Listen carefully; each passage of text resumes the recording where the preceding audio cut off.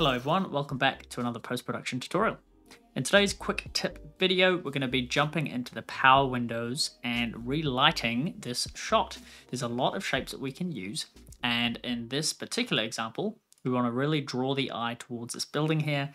A quick mention about the color management in this scene. You can see that we have two nodes in our node editor, color space transform in and a color space transform out. We're converting this from Canon Cinema Gamut, Canon Log 2, into DaVinci Wide Gamut, and DaVinci Wide Gamut out into Rec 709. So that's what we're looking at here. If we go to our project settings, you can see that our timeline color space is set to DaVinci Wide Gamut, and our output color space is set to Rec 709. So that's the color management of our project, nice and easy. If I go ahead and create a new node with Alt-S, and we're going to label this balance, let's just really quickly dial in some contrast. Adjust our pivot down a touch to open up those shadows. Gonna add some saturation in. With my temperature and tint controls, just add a really small amount of blue here and a couple points of purple. And if we hit Control D to bypass, that's before, that's after. Looking pretty good. Going full screen here, let's identify where we can use power windows to enhance the lighting of this shot. And the first thing I notice that there seems to be a little bit of camera lens vignetting coming in naturally here. So on the right hand side and on the left hand side, especially just in general, the sky seems to be a bit dark. So we can use a shape to isolate that. We can use a shape to isolate this vignetting. The other nice to have shape that we could add, something to draw the eye towards this house. Jumping out of full screen, let's add some power windows. And we'll start off with the sky. Now I'm going to actually create a parallel node structure here, just so that all of these different shapes blend nicely with one another. So I'm going to hit Alt-P to create a parallel node, and we'll call this the anti-vignette. I'm going to hit Alt-P to create my final node here, and we'll call this bottom gradient. I'm going to right-click in the node editor, clean up node graph. Okay, so starting off with our sky, I'm going to select our node here, jump down to the power window palette, and create ourselves a gradient. Now in the top left-hand corner here, there's highlight mode. I'm going to toggle that on and select my shape and drag this arrow out. Using the mouse wheel to zoom out and the middle mouse wheel to reposition, I'm just going to go ahead and reposition my shape like that. Up on the top left-hand corner of the source viewer, I can select this and just hit Fit to Screen, which is shortcut key Z. And using Shift-H to exit out of highlight mode. Now I've done that, I can jump down to my gain, and just having a look at our parade scopes while I do this, I'm just going to increase my gain.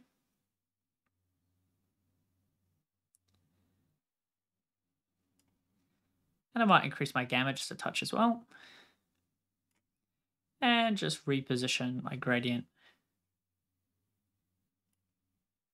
Might lower the gain just a touch.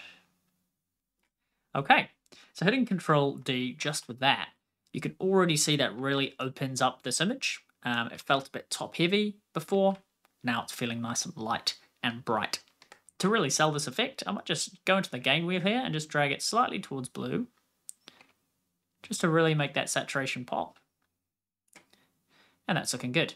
As you may have noticed, this shot has quite a large tilt down. So what we want to do is we want to track this shape. If anyone's ever tried to track a gradient shape, they don't do very well with the automatic tracking that Resolve offers, the cloud tracker. So you could go into interactive mode and select another part of the frame. But what I like to do is a bit easier. It's if you jump down to the cloud tracker and change it to the point tracker. This will allow us to create a tracker point or delete tracker points. I just want to add one here. Now you may be thinking nothing's happened, but if we scroll all the way in with the mouse wheel, you can see when we did that, we created a track point. And what I can do is I can just click and drag this to a point in the image where I want it to track. So that little window is a good start. And now I've got that selected, I can go ahead and track forward and reverse. And you can see that that tracked that gradient nice and simple. Perfect. Moving on to the anti-vignette, I'm going to go ahead to the power window palette and this time just add a circle shape. Zoom out here and just broadly position the circle. And over here in the softness subpanel, just increase that softness. Making sure to click invert. Let's go ahead to our gamma and just lift up the gamma here. Now, if you want to get rid of the power window outline while you do this, the shortcut key is Shift tilde. And as you can see, that disables our on-screen controls. And now I can just adjust this gamma up and down and really get a gauge of where best this fits.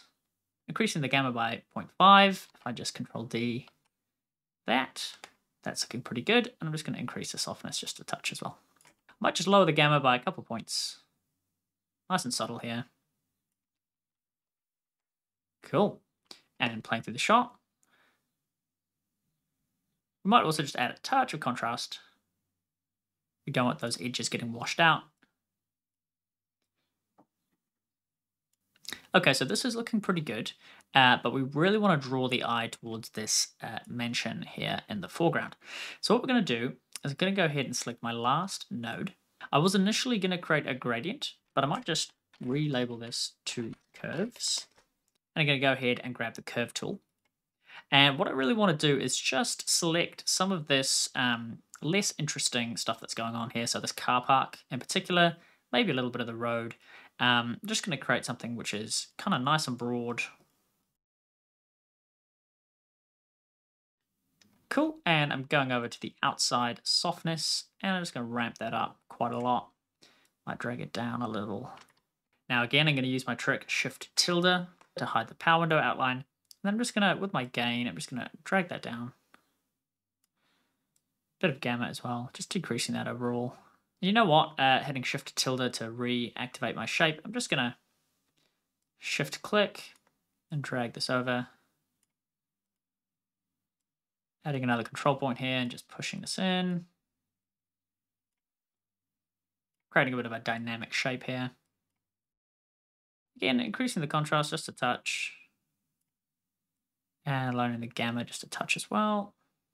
Okay, now if we go to our tracker and just make sure to track this through the shot. And I'm just going to hit the qualifier to get rid of my shape. Cool, that's looking pretty good. Hitting Control D before and after. And again, we can probably even just move this down just a touch. Now I've got 3 shapes here, this is great, but if we wanted to add a last touch, I'm going to add my final parallel node. I'm going to call this circle. Go ahead, I'll create one more circle shape.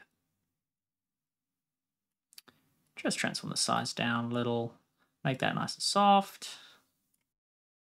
And go ahead and just up the gain just a little.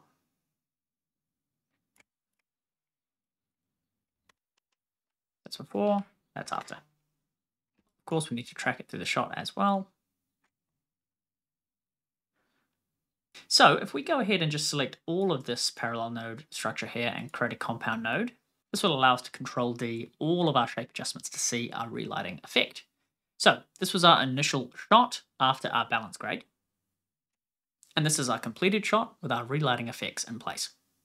And that's our tutorial for today, everyone. Definitely keep an eye out, especially on landscape shots with wide lenses. Lens vignetting is quite common, and especially on skies, it can really dim them down. So if you're working with footage that has a big, expansive sky, just take a look and see if there's a gradient in there that you can maybe balance out or brighten up. It really helps lighten the shot and helps it breathe a little. If you enjoyed that video, hit that like button, subscribe and comment below if you found it helpful. See you in the next video. Cheers.